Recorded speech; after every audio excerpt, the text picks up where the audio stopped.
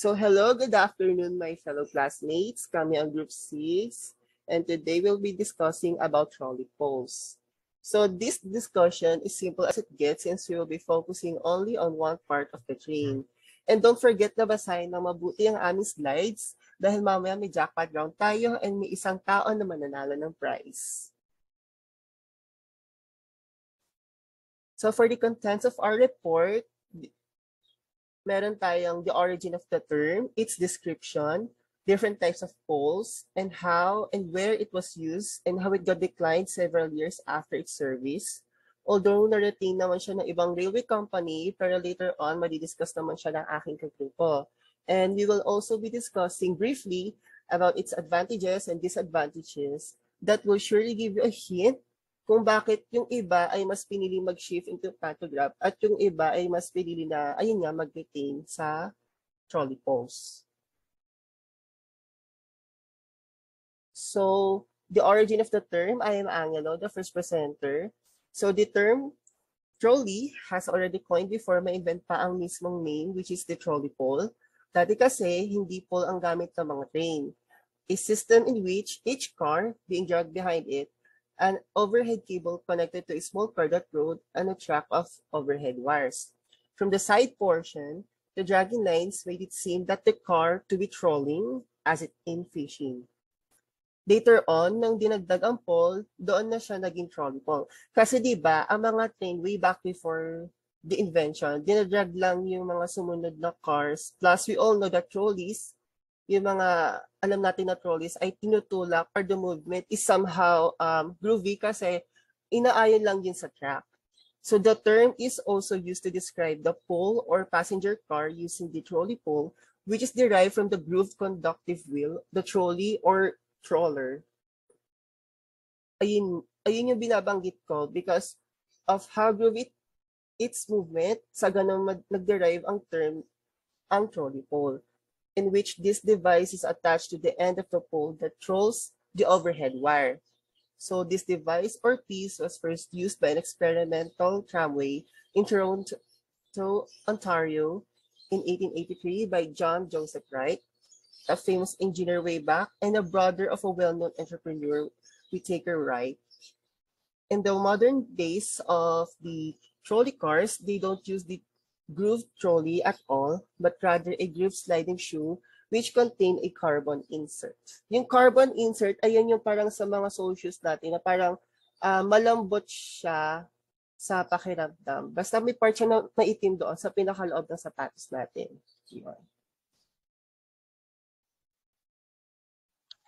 Hi, my name is Irvin Gutierrez and I'll be the one discussing about the description of the trolley pole. A trolley pole is a wood, metal, or fiberglass tapered cylindrical pole used to transfer electricity from live overhead wiring to a streetcar, tram, or trolley buses. A trolley pole is not attached to the overhead wire, meaning na hindi ito direktang nakakabit sa wire na pinanggagalingan ng kanyang kuryente. Instead, the pole sits atop a sprung base on the roof of a trolley vehicle. The springs maintains the tension to keep the trolley wheel or shoe in contact with the wire. Next po. Yan. Ang dalawang klase ng pole na ginagamit ay ang metal at ang wood. Kapag gawa sa wood ang pole, meron itong cable na kung saan doon dumadali ang kuryente papunta sa ating vehicle. Kapag naman metal ang gamit na pole, ito mismo nagsisilbing daluyan ng kuryente patungo sa ating vehicle. Next po. The poles of a double-ended railway cars are capable of running in both directions should always be pulled behind the car and not be pushed. The wiring is very unlikely and it can also cause damage to overhead wires. Sa ganitong sitwasyon naman na kung saan ang vehicle o ang railway car ay double-ended, kinakailangan na ang trolley pole ay hinihila mula sa likod at hindi patulak dahil malaki ang risk na madidiwire ito. Ang nangyayari dito, kada stop sa terminal ay inaayos ng conductor ang pole upang humarap sa tamang direksyon. Hinihila niya ito pababa tapos ilalagay niya naman sa kabilang dulo. Pero in many cases, dalawang trolley pole ang provided, one for each direction ng railway car. Sa pamamagitan nito, mas napapadali at mas napapabilis ang trabaho ng conductor dahil ang gagawin niya lang, hihilain niya lang yung kabilang dulo tapos iaangat niya yung kabila. Next po. Trolley poles are usually raised and lowered manually by a rope from the back of the vehicle, ayun sabi ko kanina. The rope feeds into a spring rail mechanism called trolley catcher or a trolley retriever. Ito naman yung device na ginagamit sa pagkuha at paglagay ng mga pole. The trolley catcher contains a detent like that in an automatic shoulder safety belt which catches the rope to prevent the trolley pole from flying upward if the pole is dewired. And while the similar looking retriever adds a spring mechanism that yanks the pole downward if it should leave the wire, pulling it away from all overhead wire fittings. Madalas na ginagamit ang trolley catcher sa mga trams na nag-ooperate lamang sa lower speeds sa loob ng mga cities. Habang ang retriever naman ay ginagamit sa mga suburban areas, sa mga suburban at interurban areas. Next po. Ito yung pinagkaiba ng trolley pole na ginagamit sa trolley buses at trams. Ang pinagkaiba nila ay mas mahaba ang ginagamit na pole sa mga trolley buses dahil this gives lateral stability para sa mga trolley bus upang mas mapadali itong mag-load at mag-unload ng passengers maging sa mga curbside tulad lamang ng mga normal na buses. Yun lang sa akin. Next. Hello, I'm Feliz Villana and I'm going to talk about single pole usage. So, a single trolley pole usually collects current from the overhead wire and the steel rails on the tracks act as the electrical return. So, in Toronto, the single pole is referred to as the witch brooms. So, as you can see, a single pole trolley has only one pole that is mounted with springs on the roof of the vehicle. It collects electrical current from the overhead wire for it to move. Its functions and descriptions are already discussed by my groupmates, so I'll just show you photos of single pole trolley used in other countries. So in here, you can see in Toronto Transit Commission, they're using single pole trolley. Next one. And also here in here, they're changing over the trolley poles of tram 14 at St. Aidan's Drive in England. Next po. And here are the modern trolley poles installed on Vancouver's low-floor trolley buses, which are practical device on trolley buses due to the need for two power contacts. It is actually a double pole trolley. Thank you. That's all. So, hello everyone. My name is Ryan Carlo Estalpo, and to continue our discussion, here is a short and simple presentation about double pole usage. So, let's start. The tramway system in Havana, Cuba also utilized the dual wire system, as did the Cincinnati and Ohio streetcar system. To aid in the reduction of spread out electrolytic damage to underground pipes and metallic structures, most tram lines operated with a wire positive or positive wire with respect to the rails. So, dito sa gilid, kung mapapansin nyo, makikita natin ang pictures ng tramway sa Cuba and Havana. And yan, vintage lang siya, vintage shots. Next po. Tapos, ito naman yung tramway in Cincinnati sa Ohio na napansin ko na yung variants lang na colors nila is either orange or yellow. And yan po. Thank you po.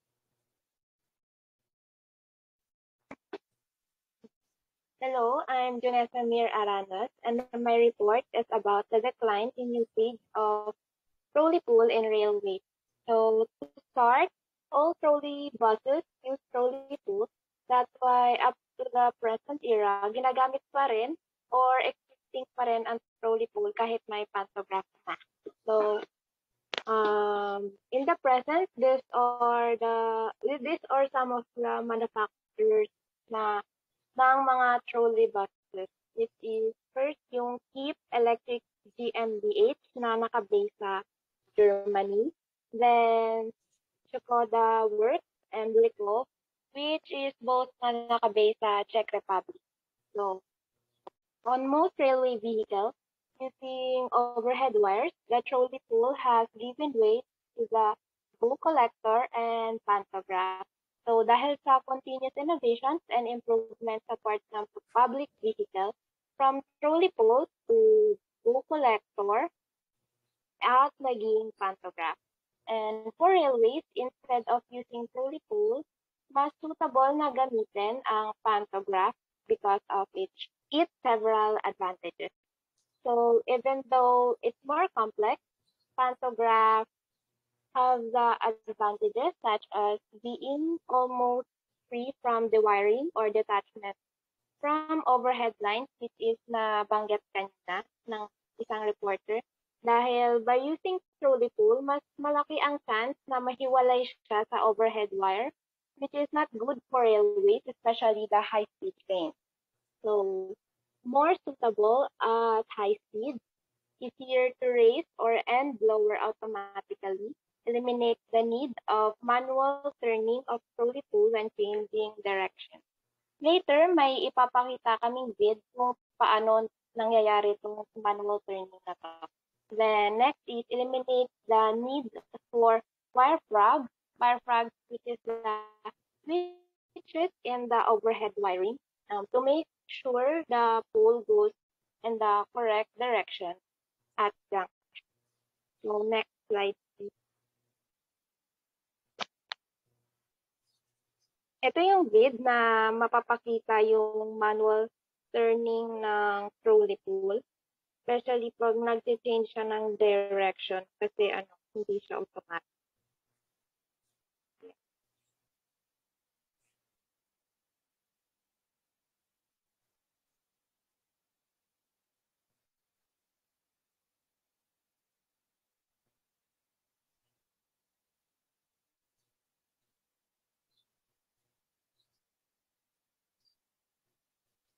So, ayan. Kapag mag-change siya ng direction, kailangan pang manual na lipat, which is hassle. Kung nangyari yan sa railway. So, okay, pwede na po yan. Stop na lang. Yan. Thank you. Next slide. So, the next slide, this is, ayan, dito makikita ang mga existing tram or three-car system na makikita sa ibang bansa. First is yung sa Toronto, Ontario. Then we have yan yung Hong Kong tram route. Yung kanila kasi double deck. Yan, next please. Then yan, we have from Philadelphia, then Riga, Latvia, then sa Brazil. Yan. Next. Yan. Compatibility with pantograph. So, trams or light rail cars equipped with pantograph normally cannot operate on lines with overhead wiring designed for trolley poles, but it is possible to construct overhead wiring that is capable of accommodating both trolley poles and pantograph. So, ang paggamit ng pantograph ay mas inconvenient kaysa sa trolley pole. But the issue is, may mga existing lines na for trams na equipped with trolley pole lang. And hindi kayang mag-operate ng mga tram speed pantograph sa mga line specifically for trolley pole. At hindi rin pwedeng tanggalin yung existing lines para palitan ng panibago dahil sayang yung nagastos nila. So, to solve this problem, mag-construct na lang sila ng panibagong line na possible both pantograph and trolley pole na mag-operate. So, ayan. So, okay. Connect na lang. Yan. So, ayan yung video. So, nag-slip siya from trolley pool to pantograph. Ayan, tinatali yung trolley pool yan, sa gilid. Tapos, ayan, makikita niyo po yung pantograph sa taas ng rail track. Ayan, aangat ka. There.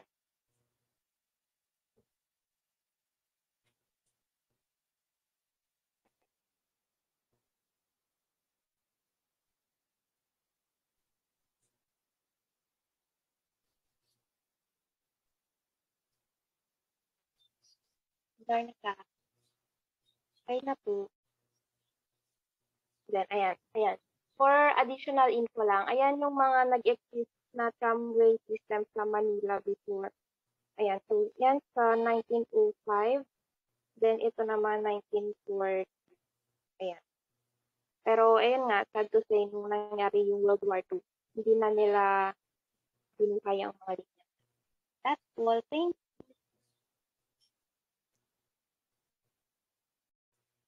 And now for the last part of our report, the advantage of using it is compared sa pantograph, it is simpler construction since pole lang siya with fewer modifications is getting electricity being transferred to the certain part and it has simpler overhead wiring. And although syempre may nagiging reason kung bakit ang iba ay nag-shift to pantograph is one, the wiring is common with trolley poles, especially as speed increases. Kumbaga, ang nasa taas kasi ng pole is fitted lang for the wire. Ang tendency kasi kapag bumibilis ang train is nawawala siya sa placement niya. The second one is of course, if nagkakos ng dewiring ang mabilis na takbo, nagiging limited naman yung speed ng train. The third is manually siyang shinishift ng wires. So, if need mag-shift ng direction, ang certain part, need pa ng extra minutes for the person to do it, lalo yung mga conductor. So, nakita nyo kanina yung sa video na mano-mano pa siyang nag-shift sa trolley pole. And lastly, the end of the line was raised and lower poles use loops that require a substantial amount of real estate as well as turns. So that's it. That concludes our report. Thank you guys so much for listening. If you have any questions, ask them right away and we'll answer sa aming makakaya. Thanks for listening.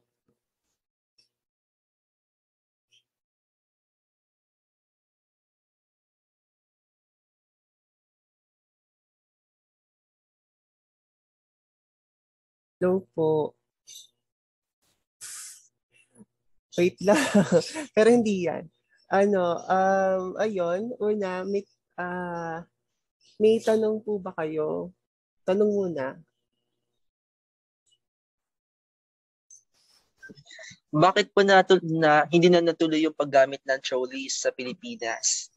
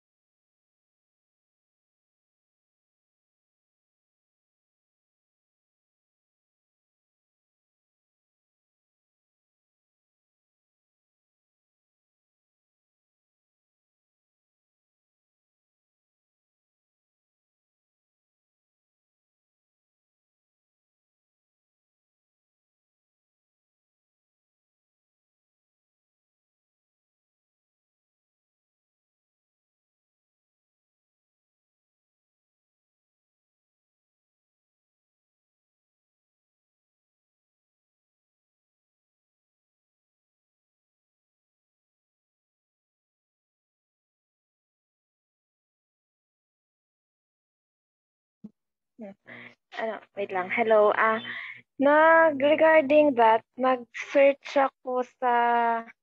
din ako nung mga kung may chance ba na ma-revive yung mga lines. Then, so far wala akong nahanap na sagot about dyan. But, we'll try na tanungin si sir, baka may alam siya, ganun. Okay lang po, okay lang. Salamat. Hindi, ang interesting rin kasi, sayang kasi yung mga lines. Yun lang po. Salamat.